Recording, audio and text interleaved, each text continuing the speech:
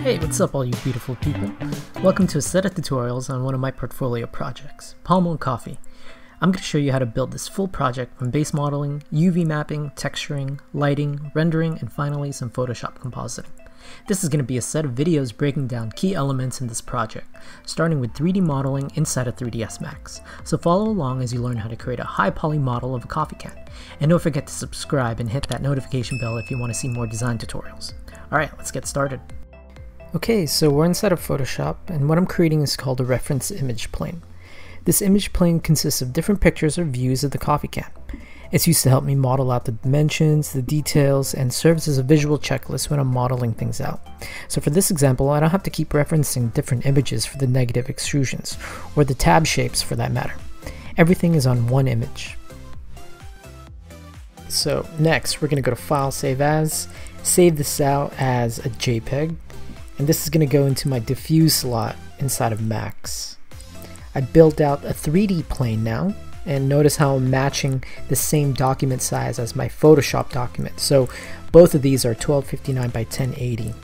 I'm going to apply my texture, simple shader, and I'm going to start the 3D right now. So starting off with a cylinder, that's going to be my base mesh. I turned the opacity down to about 20% so I can see what's behind it. And this is the whole reason why I use a 3D image plane, right? That's your reference. You want to match the size, the dimensions, the contours. You don't want to go too crazy right now on segments, especially when you're starting out. So for me, I tend to use 30 segments as a minimum so I can split it in half and work on one side if I need to. So here, I'm going to clean up the model and add segments only where they need to be. So wherever my model changes in shape, I want to match that by adding segments and manipulating the curvature of my model. So again, referencing my image plane and following the shape of it. Okay, so one tip for you guys is whenever you're modeling something realistic, you want to use images that are sized correctly, and you're modeling something that's already been built, so real life assets. Right, so here I'm modifying the bottom of my coffee can, and I don't want to totally steal what's on the reference images. It's just used as a reference point for me, and I manipulate my shape all on its own, so it's absolutely unique and it's not totally stolen.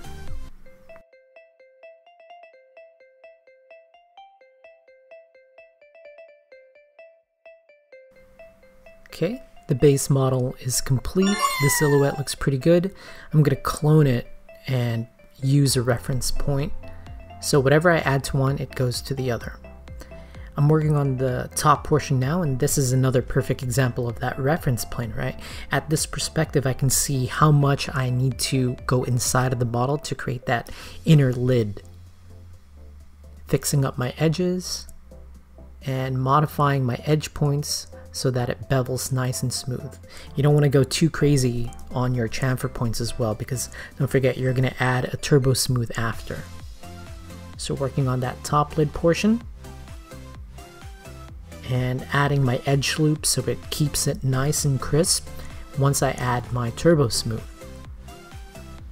Same thing for the bottom of the base, and I'm going to add turbo smooth, and there it is, nice and clean.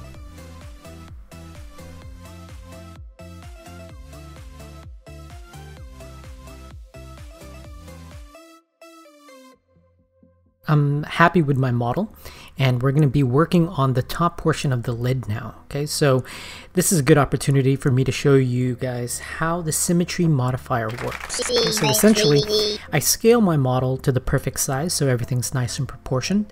I'm selecting all of these vertices and I'm connecting them. Then what I'm going to do is I'm going to split this model exactly in half. Okay, so selecting all of the components, the polygons, the edges, and the vertices on the left side, and then deleting them. And what this does is it allows me to work on one portion only, and it splits up my working time, right? So I work on one side, and any kind of attributes, manipulations, or any kind of changes I do towards the right side automatically gets applied to the left side. So that's the power of using symmetry and using a mirrored workflow. Okay, so you can only use this when your model is perfectly symmetrical, as in this example. So there it is, everything is selected. All of the modifications that I did on the right side are automatically applied to the left side. Okay, so with my polygon selected, I bevel inwards and I'm making an inset for those selected polygons, and I'm cleaning up my edges a little bit. And I'm doing that to make a nice clean edge flow for my turbo smooth. In this view, with my polygon selected, I'm going to be doing another round of insets and bevels. And this is when I want to create that indentation on top of the lid. Okay, so all these tiny little details help sell your final model, especially when you have your turbo smooth and you have your textures all in place. One more selection, one more detail in my bevels before we move on. There you go. I'm going to start next with the opening of the tin can. I'm going to start with a rectangular spline, and I'm going to use that same symmetrical method. So I convert it into an editable spline, add my middle points, and I'm going to delete the left portion. Then I'm going to go to refine my edges, and I'm going to add some vertices to follow the contours of that opening. The pipeline is, once I select the model, I refine my points, add any vertices that are needed, use the fillet command and the Bezier tool, and that gives me the proper curvature to follow it. And then just like what's shown, I flip it over onto its mirrored axis, attach it, and then weld it so it becomes one piece again. Same thing for this little guy inside. So manipulating the edges, adding my vertex on those necessary curvature points, using the fillet command, and using the Bezier curves to get the proper alignments for those shapes. So once I finish this guy, I'm going to break it in half, and I split it over, and I mirror it onto its following x-axis. Nice and clean, taking my time. And I'm going to combine these two shapes together to create one complete unified shape with a hole inside of it. These are those two selected shapes, and I'm going to duplicate it, so just in case I mess up, I have another copy, my original set. With the original shape, I'm going to click and attach that inner hole, and I'm going to apply an extrude modifier to it. So you'll notice that I've applied both, and that inner portion has now become the hole. Then we're going to start working on the actual tab itself. Okay, this is again following that same symmetry method.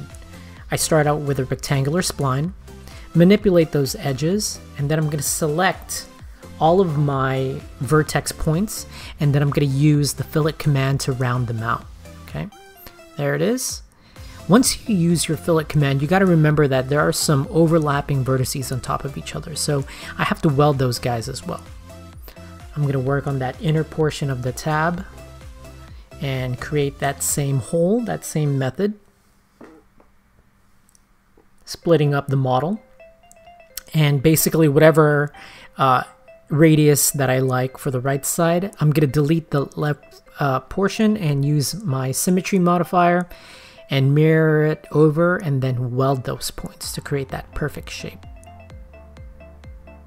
Okay, next is that little guy. So just for this model, there's all these little details that I gotta add, and sometimes it's a little bit time consuming, but in the end it's worth it, because that's how you sell the realism in your model. You have to hit all those little details because you're creating something from scratch, and once you start slacking on those little portions, the model looks incomplete. But with the help of the symmetry method and the symmetry pipeline, essentially you're only working on one side, and everything that you do on this portion, once you mirror it over, all of your modifications go to the exact opposite, so it saves you time.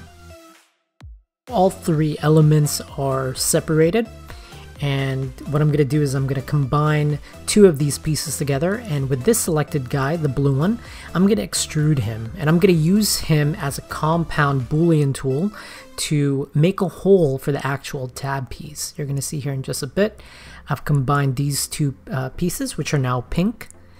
There it is, and I'm going to use this blue shape using a compound Boolean operator to make a hole on this pink object. With that one selected, I'm making a copy just in case it doesn't work out, and I'm saving it. I selected the metal portion here, which is pink. I'm going to go to Compound Objects, Pro Boolean, and I'm going to select it. And using that method creates a hole in my object. Okay, so next portion is I'm going to work on the, let's call it the sippy cup opening. Okay, so with the blue sippy cup portion selected, what I'm going to do is I'm going to clean up my edges a little bit, and this will allow me to use a nice crisp turbo smooth if I want to. Okay, so cleaning up my edges here, again making sure that your vertices and edge loops are nice and clean.